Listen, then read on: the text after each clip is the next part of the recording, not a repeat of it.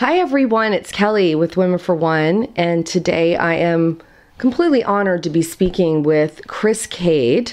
I came across Chris Cade because I've been on my spiritual journey for many, many years, as we all are, and I was just so intrigued by his words, and I felt such a resonance with our belief systems and what he teaches from such a grounded, practical, spiritual teaching. So I'm just really excited to have this authentic conversation, and I feel like our community will very much enjoy speaking with Chris, listening to Chris, hearing what he has to say. And I want to talk a little bit about who he is first, and then we'll get into just this playful, authentic conversation that has no preconceived questions. We're just going to go for it. So Chris Cade, he considers himself a voracious seeker of the truth, which honestly, voracious is one of my favorite words ever. So that's amazing. To explore that word a little bit more, I'm really excited to talk to Chris. He's a second-degree black belt and martial arts champion. He has swum with wild dolphins. He's tested software to find the bugs, which I love. He has such a wide variety of experience in his life and lives in the real world, and also is very grounded in his spirituality. His journey, which I'd like to speak with him a little bit more, because at Women for One, that's what we do. He left a six-figure income and a corporate life, and moved into more of his spiritual life and growth, and this has rewarded this man with a network of spirituality and personal development websites. He's a graduate of the Monroe Institute's Gateway Voyage program and a student of the Diamond Approach. And I love that he talks about he's a transformational consciousness leader. And I know that's a lot of words and it comes out very big, but I really believe that is what we need in this world more and more. We need people that are leading us into seeking our truth. And I'm very excited to be speaking to him today. So thank you, Chris, for joining us. Thank you for having me. I'm really looking forward to serving everybody who's listening and seeing what the mystery unfolds with us today. Absolutely. And I love your story, and I love your truth. And we at Women for One, we're really committed to finding our truth and equally finding that space within ourselves to transform our lives, and also take action where we need to for our lives and for the world. And just so you know, Chris, I love quotes. So I did find a few quotes that you've written, and I allow it to just imbibe quotes. And in Women for One, we have a lot of quotes on our site and on our social media. And what we do at Women for One is we encourage women to share their stories, and not from a place of staying in that and recycling that victimhood of what happened to them, but to share it, to release those subconscious belief systems into moving into a place of finding their truth and taking action in their lives to move into a more peaceful and joyful place. So I want to start with this one where you said the shortest distance, well, you didn't say this, but you quoted it, and it's one of my favorite quotes. The shortest distance between truth and a human being is a story, by Anthony DeMello, which is actually one of my favorite quotes as well. And I'd love to just start with that and talk about that, what your thoughts are on that. When we look at the way that we are raised, we actually understand stories before we understand language. We're actually observing the world and seeing how gravity works and how people respond to us. And from that, we derive what actions we need to do to survive, to get attention, love, all these kinds of things. And so if we really understand that we are actually learning stories, and that's the way we think before we have the language to communicate, we can also recognize that means there's a deeper truth in the way we internalize these stories, the way we view the world, more so than the words we use. The words are just, they're signposts, they're pointers that we can use to symbolize something that represent this story underneath it. You know, when we think about a cup, the letters C-U-P mean nothing. You can reverse them P-U-C-U-P-C. I mean, it doesn't matter what the letters are. They're just symbols. But the second we say, this is a cup, it has meaning to us because it has a story. It has a story in terms of what we drink out of it, whether we like cold cups, warm cups. whether or not we like mugs versus glasses, whether or not we were smashed over the head with a cup when we were younger and it hurt us. I mean, we can have so many stories attached to what the cup is. And so when we're looking for the truth, what we want to look at is what is within that story. Because like I said, a cup can be anything to anyone, but it has a unique meaning to each of us. Mm-hmm. And the same is true of every life story. When we have a trauma, a heartbreak, when we have success, when we have a new relationship, a breakup, it doesn't matter what it is, a new business. What we want to look at is what's the story that was driving us to feel a certain way, because the feeling isn't always what's happening now. It's often what happened in our past. Mm-hmm. It's being mirrored and reflected back to us now, and we aren't always consciously aware of this. So if we dive in for the truth and say, what's the story? What's really true about this feeling right now? And is this feeling representative of who I am now and how I'm living and how I want to live? Or is it representative of who I was, how I lived, and the limitations I held in my life? We can start to see that the story itself is a channel by which we can find the truth, and we can look back and say, oh no, this fight that I'm having with my partner right now really has nothing to do with them coming home late. It has to do with the fact that when I was a kid, every time my dad came home late, it was because he was cheating on my mom, and then they got a divorce, and I was abandoned, and suddenly we realized all these feelings we have about betrayal and abandonment and disrespect because our current partner came home. It really has nothing to do with what is actually there. And so we just look for that truth, and then we can say, oh, my partner is not my father. My partner is not that person who abandoned me when I was young. Let me see the truth about who my partner is now in this moment. And we actually get a fresh, new chance at the truth of this moment by using and channeling through the stories of our past and letting those go. Oh, okay. I love the way you just said that, because I was in a healing school, an energy school for several years that worked really on the transference part of, my husband actually laughs at me all the time because I'm like, oh, you know what? I'm reacting in transference now. He uses it as a joke all the time with me. He's like, are you in transference right now, hun? and I feel like, you've got that transference place where you're witnessing how your reaction is really about something that has nothing to do with the present moment. Yet there's still, it's percentages. There's still a lot of challenges on how do you incorporate, and move out of that story and move into a place of choice and power around that transference to move forward with the choices that you make, whether it be the relationship you were speaking about, in any way. That is what, obviously I'm doing this work because I need to learn it. That is what my spiritual journey is about, is really making a conscious choice to move out of my story and move into conscious choice around what I do with my relationships and my own life and my relationship to my own life and the world. Well, for me, what I found is there's two things that really come into play. One, you talked about it in the intro with me, is around software testing. And underneath that is a mindset that I bring to everything that I do. And the mindset is this: as a software tester, my job was really to do two things. One was to make sure that the software I was testing worked the way it was designed. So if a normal person came across this software, could they use it? Do the instructions work? And if they follow the instructions, do they get the expected result at the end? The second piece of it, my job was to break the software.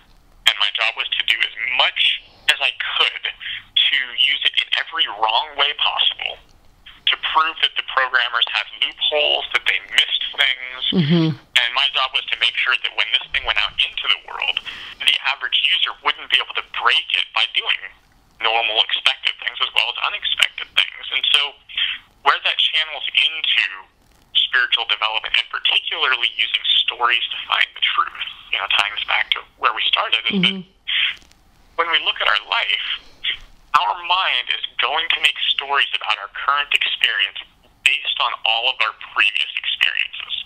So if we have a lifetime of betrayal, then the first lens we will see our immediate experience through is through the lens of betrayal. Mm-hmm. We say, this person's betraying me. This is what's happening. And if we believe that to be true, we will keep repeating that pattern. We will find ways to sabotage ourselves, sabotage our relationships, and therefore get more people to betray us. And it just becomes a never-ending spiral downward. So where the software testing piece comes in is, I look at it and say, well, how about I look at the range of possible stories here? Okay, so the worst case scenario is, yes, this person is betraying me, and everything is horrible, and they mean to hurt me, and this is just someone I don't want in my life, and go into complete reactivity, negativity, and so on. We can also go to the extreme other side and say, what if this person is acting in 100% integrity? They want my absolute best interests. And the only reason I feel betrayed is because there's something about this situation I don't understand. There's some truth I don't understand. Now, reality is usually somewhere between those two extremes. But at least if I can hold the extreme of things that are totally broken and things that are totally perfect and right, it forces my mind out of the existing limiting stories that say reality is one way. So you're talking about opposites coexisting at the same time, really holding that space. Right, and acknowledging that neither one is necessarily true. It's just the viewpoint that we're holding in this moment. It's the story that we're telling ourselves. So by looking for what's realistic and eliminating all of the options that are just not likely, we start to see, like, okay, maybe there's more to this moment than I understand. And then if we have enough presence, and this is the second piece that I wanted to go into, is not just looking at the stories, but having the presence to say, you know what, I'm not going to react immediately. I'm actually just going to be with this for a little while and see what's true. Take it in and really feel it out and see how it lands in my body. And from there, allow this opportunity for truth to unfold so that when I then engage whatever situation is conflicting in my life, I can then be curious. What's true? Instead of assuming I know why someone did something, assuming what the story is, assuming the truth, and taking on my old viewpoints, I can land and just be curious and say, you know what? When this experience came up, and you hurt, you did this one thing to me, I don't know what was going on, but here's how I felt it. I felt it as a betrayal, and I would love to know what your experience was. You know, and we're blessed if we have people where we have that safe, sacred space to be able to do that. But sometimes it can come up in a coworker situation where someone's like, you know, I totally didn't realize it and mean it that way. I'm sorry. I was rushed, or here's what I was thinking and I didn't communicate it. You know, there's so many possibilities, and I think it's easy to talk theory, and it's easy for people to listen and go, well, that's nice, Chris, you know, but what about the real world? So I'm going to bring this really home, and I'm going to be vulnerable about something that I haven't shared publicly because it happened 2 weeks ago. And that is that I recently went through a breakup, and in this breakup, there was a time period where I didn't have any communication for about a day and a half. And under most circumstances, that's not really a big deal, right? I mean, so you don't talk to someone for a day and a half, like, really, whatever. Right. But in my experience, I started feeling betrayal. I started feeling left behind, abandoned, rejected, isolated. I mean, I was in a real deep state of pain, of reactivity, of confusion, not really knowing what was going on, and I didn't understand it. I was like, this doesn't, you know, this is the software testing piece. This doesn't make sense. Like, logically, reality is saying I didn't talk for a day and a half. My experience is saying this is the worst thing in the world. I need to get away from this. I don't want this. Just give me someone. Please contact me. Please email me. Text me. Please make me feel better. Right. You know, I really felt that desire in me to have someone else make me feel better, to take away my pain. And instead of going that route, I just landed with it and kept staying with it for that day and a half. And finally, as I dug in, I realized that it was the pain of, in the past, I had been cheated on. And the way it unfolded was that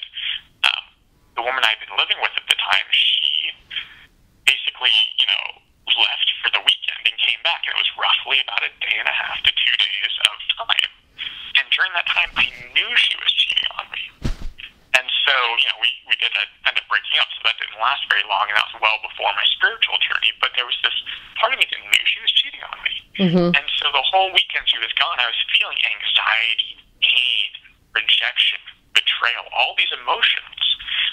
And once I realized that that's what was going on, that this immediate moment that unconsciously was making me feel this way just because I hadn't heard from someone in a week and a half, or a day and a half, was just mirroring this old situation. I was like, oh, these are two different people. I don't have to see my current partner as this old person. Right. I can actually hear me uniquely and differently. And then what I did with that is I recognized this is my orientation. And in the past, my orientation was to react, to lash out in anger, to try and make the other person feel bad, to try and basically make myself feel superior so I wouldn't have to feel the pain of being cheated on. That was how I responded in the past.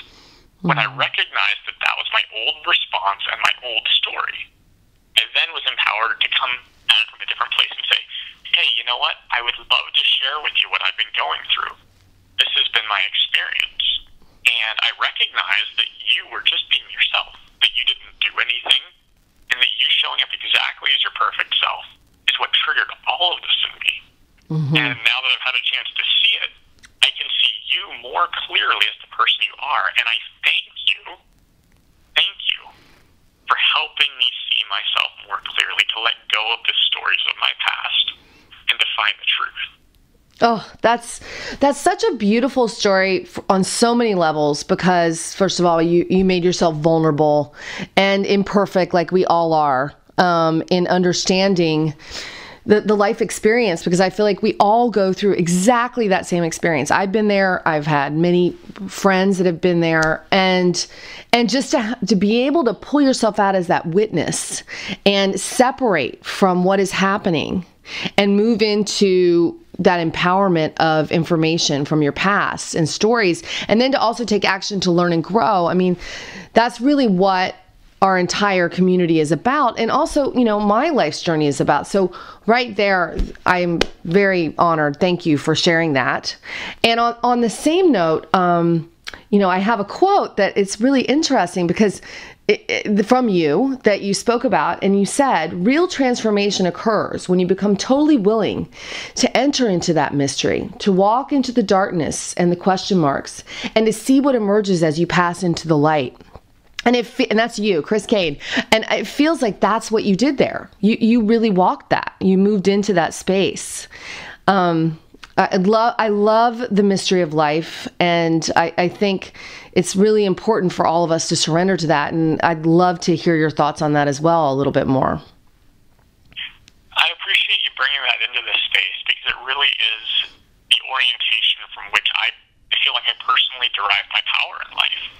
It's not so much me consciously doing things, although conscious attention is extremely important to succeeding. And I apply conscious attention to all of what we're talking about, finding the truth of the stories, letting go of the past. I mean, there's an intense amount of attention and focus on truth of present moment. However, the end of that is the mystery. The end of that attention and focus is not me saying the world needs to conform to my ways or there should be a specific outcome. It's only to say that I'm diving into the truth. And out at the end of that will come what is real. And I think so much of our pain, and this ties into a lot of Buddhist philosophy, comes from our attachments to how things should be. The expectation of the outcome. We put all of our energy in, and we expect the world to show up and respond in a certain way. And when it doesn't, we face pain.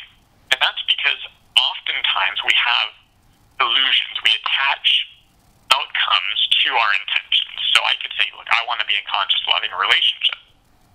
What's the pain that I've gotten to dig into in the last few weeks?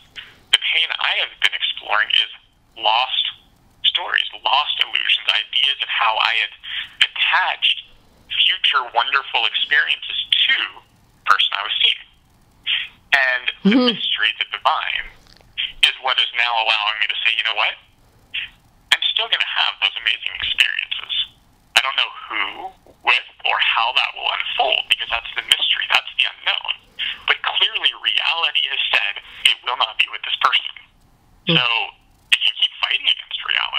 It won't make me feel better. It won't make my life any more enjoyable. So I can either let go of the illusion of these future ideas about how things should have been, could have been, would have been, or I can stay attached and stuck to them. I tell you, it's so true. Idealized images are the most challenging thing in my life and many of ours, I think. And that's what I call them, is idealized images of how we want things to be, or our future projections, right? Right. Absolutely. And I think it's beautiful the way you said that. I really do. And you know, you speak about the truth. And, you know, my whole journey in life is to get different people from all over the world, leaders, people that have been through a multitude of experiences on all different cultural levels, from all over the world, to share their definition of authenticity and truth. And I would love to hear what comes up for you when you hear those two words. For me, truth is, I guess, dissolving anything that's illusion. It's to truly see the world accurately, and to see myself accurately. And to do that, we always have to be in the unknown, in the mystery, because the world is changing, life is changing, we are changing. And if we hold on to fixed ideas about who we are, who other people are, even partners of 20, 30 years, and perhaps especially them, of the way the world is, we're not actually seeing accurately. We're not seeing truth, because truth is always changing. Everything's changing. So in that light, truth for me is just always orienting towards seeing what is actually showing up, and not letting my ideas about how things were, could be, or should be get in the way of me seeing what is. As far as authenticity goes, that for me is the outer expression of my inner state of being. So when I'm showing up authentically, people get that feeling of what you see is what you get. You know, I'm not hiding things. That doesn't mean I'm just revealing every single thing about my life story, because that's not necessarily authentic. That can just be, for lack of a better word, psychological vomit. Yes. You know, there's a tendency that people mistake openness with authenticity. Right. And I think that openness can be psychologically open. We can pour our whole life story out and never be authentic. And the reason why is because the authenticity is when our inner state of being, our inner values, our inner way of showing up in the world is reflected in the outer world. So someone could tell all their stories, but be a different person inside and be like, well, that's just who I was. And, you know, that's not who I am. You know, the authenticity is this interview where I showed up and said, this is what I've been going through. This is how I show up in the world inside, and let me show you how I do that on the outside as well. So I think there's really an important distinction there between authenticity and openness that isn't always acknowledged. That's beautiful. I've heard you speak around limiting beliefs before, and a question came up for me that I wanted to talk to you about. Our community is very interesting how it's evolved over the past several years. We have a very large following in the Middle East, women in the Middle East. And these women have brought me into my heart and the experiences with them more than any other women I've experienced in my life, from a place of power and education and choice. And my spirit and brain is having a challenge in reconciling the fact that these women have been brought up with not many high idealized images, and not a lot of, you know, big belief systems about what they can achieve. Yet they are so in their power, spiritually, emotionally, educated wise, the women that I'm encountering. I just wanted, I guess more, I wanted some counseling on understanding why you think that might be. That's a great question. So I'm going to land in the mystery for a moment. Yeah. And, see where it lands with me.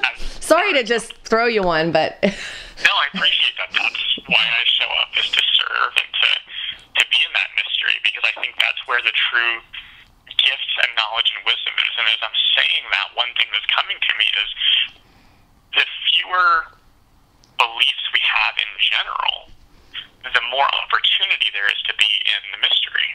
You know, if we have 1,000,001 beliefs about who we should be, shouldn't be, can't be, then that's basically all these unconscious rules that are telling us how to show up in the world. And that takes so much energy and so much effort to try and figure out, like, how do you reconcile 1,000 different rules to know what to do the right thing is? So what's coming up for me right now as you're sharing is that as these women have had less overall, you know, beliefs imposed upon them, that gives them a strength and a freedom when they see that a belief isn't holding true.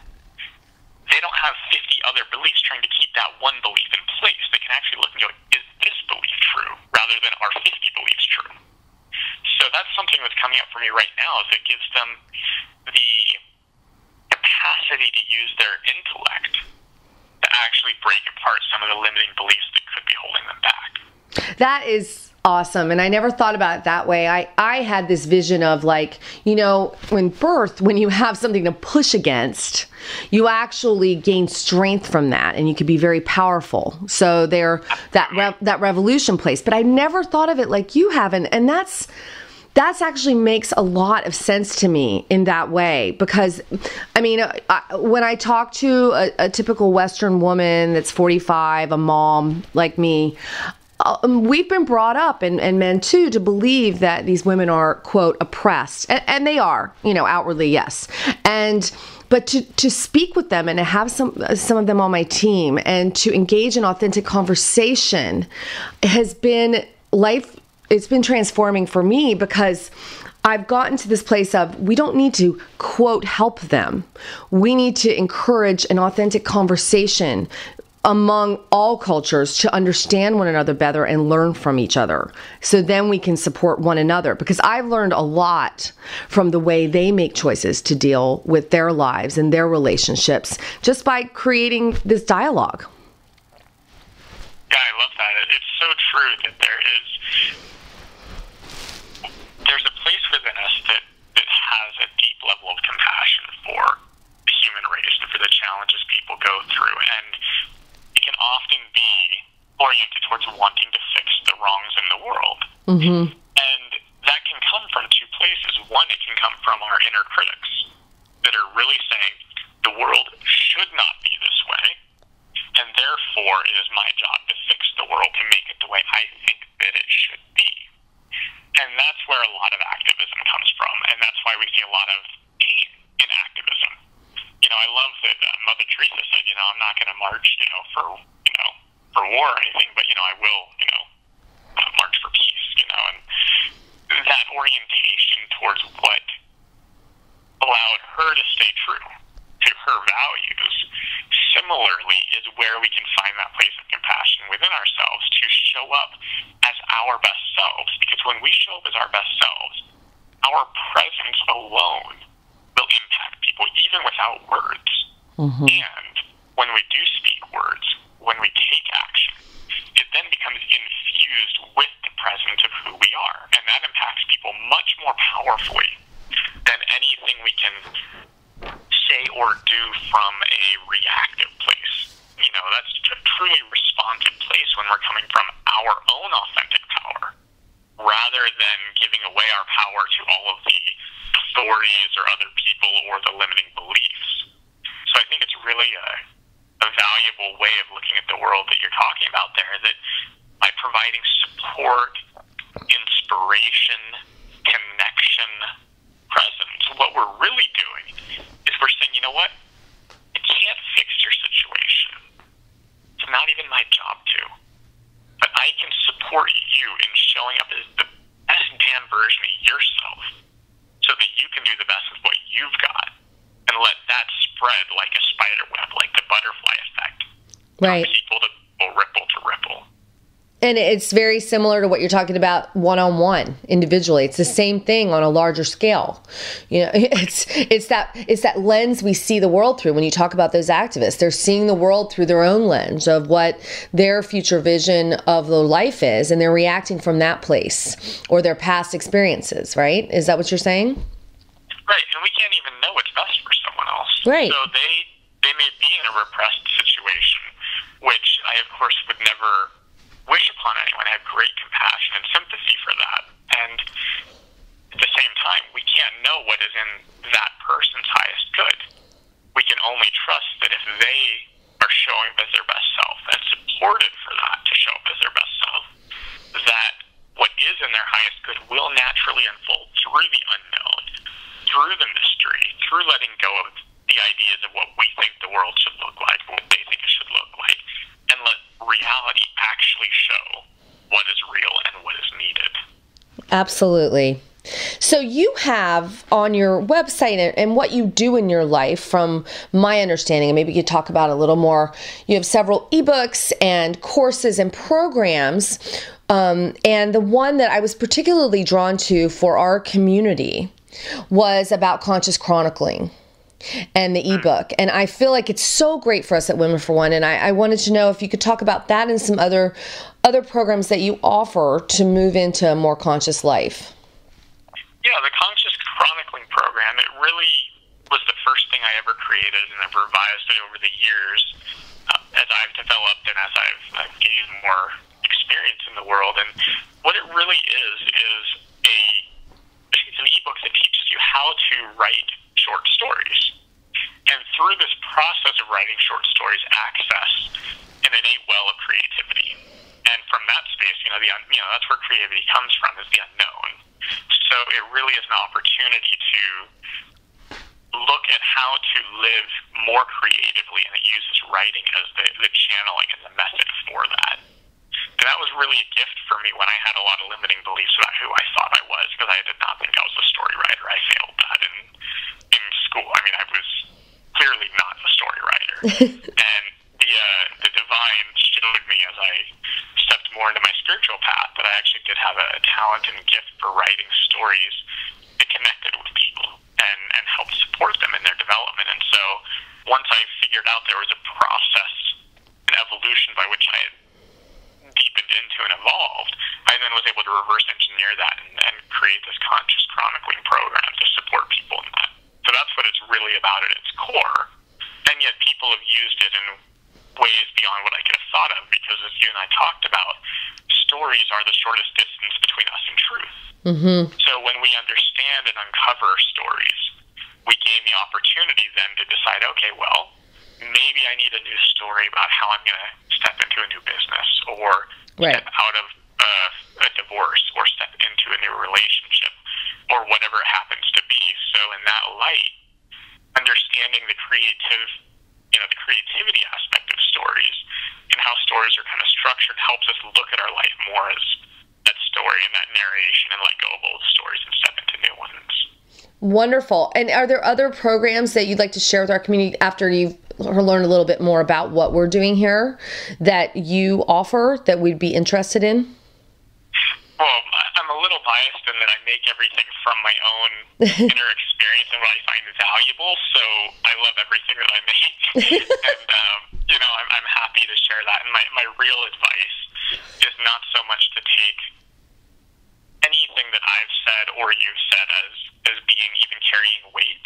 Right. And instead go look for the truth. So I would say just, if someone's curious about my programs, just go read about my blog post, read some of the free offers that I give away to introduce people to my programs, read about the programs, and see what resonates. Because sometimes one program may feel like, oh, that's the perfect thing for me. And then at the same time, there's one sentence describing another program, and we go, that sentence is calling to me. This is actually where I need to go. So I don't want to presume that I have any sense of what's in the best interests of people listening, and instead just have everyone trust their inner guidance.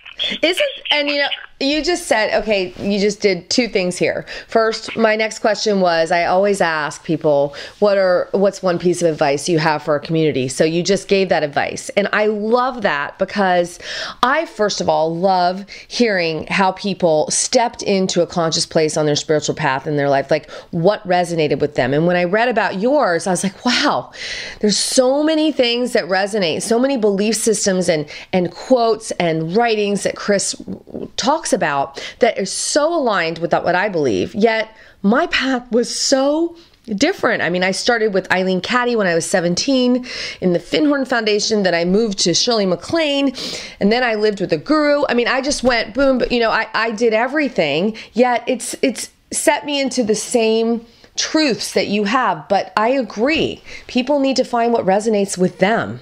I mean, it's so powerful to say that. It is, and it's really important that people recognize that. And this is where the mystery and the unknown is of such an incredible source of power. I mean, true, authentic, deep power. Because when we recognize that we are all different, we all have unique paths, and that what supports us is going to uniquely be different than what supports another person, we then can dive into that power, into that moment of truth, and say, okay, what is it that really calls to me? Because it doesn't matter what path we take if we are orienting towards truth and presence. Right. Totally, the path, like you said, does not matter, because the mystery and the unknown will reveal to us what we most need in any given moment, whether it is that guru, whether it is a program, whether it's silence, whether it's, as much as I don't wish it upon anybody, trauma and hardship. It can Right. be any of these things that are the ultimate path that we need in this moment to discover our truth, to step into more power. So I really love that you called that out, that it really is every different path is equally valid and equally supported, and it's so easy to get caught up in assuming we should do things the way a certain expert says we should, or the way even our own guru or teacher says you should do it this way, when the reality is they're coming from their experience, and it may be vast experience, and they may be right. It may not be right for what we need. So we need to take that in and say, okay, maybe that's right, maybe it's not, let me give it a try, if that resonates. Mm-hmm. And, it made me think of one more thing. It's so interesting. Because I had a guru for several years, and many years actually, and I started this new program, I was with this very dear friend, very wise, who has since passed. But I remember leaving the first couple times we were in this program, and the woman that was leading it, I completely disagreed with her on 50% of what she said, and I completely resonated with her on the other 50% she said. And I looked at my friend, and I was like, oh my gosh, I can't go back there. Did you hear what she said? That was awful. And she said, well, what did you agree with and what didn't you? And I said, well, I agree with 50%. She goes, Kelly, that's discernment. Just discern what you want, imbibe it, and allow the other to just pass through you. You don't need to take it on and agree with 100%. And when you were speaking, it reminded me of that story that really resonated with me. And now I've strengthened my discernment when I hear people speak, and teachers, where if it resonates with me, I imbibe it into my cells. If it doesn't, I allow it to go.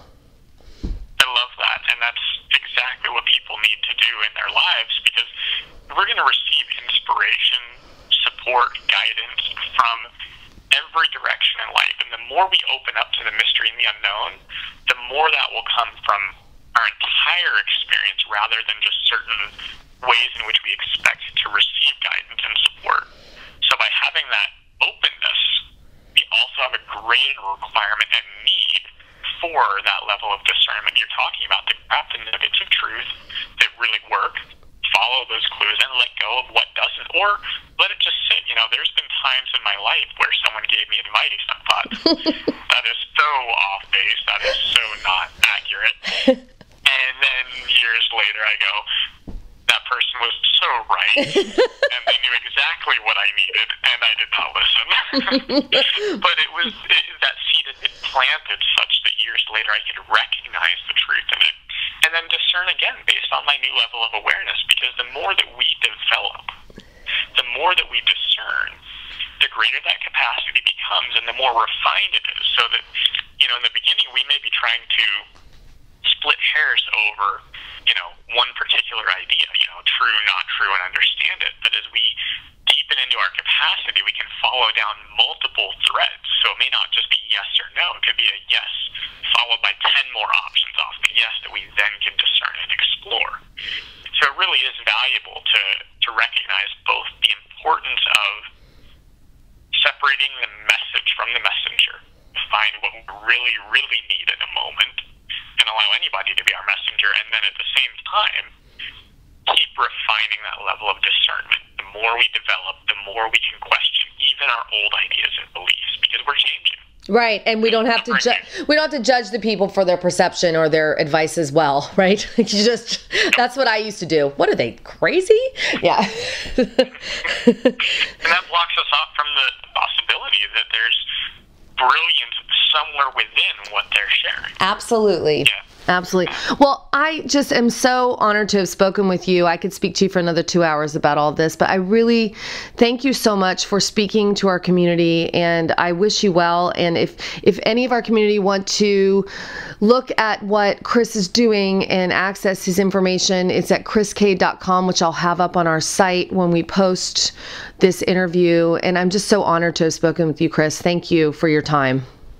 It's been a gift to serve you and myself and everybody listening, and I wish everybody well. Thanks, Chris. Thank you, Kelly. Take care. Bye.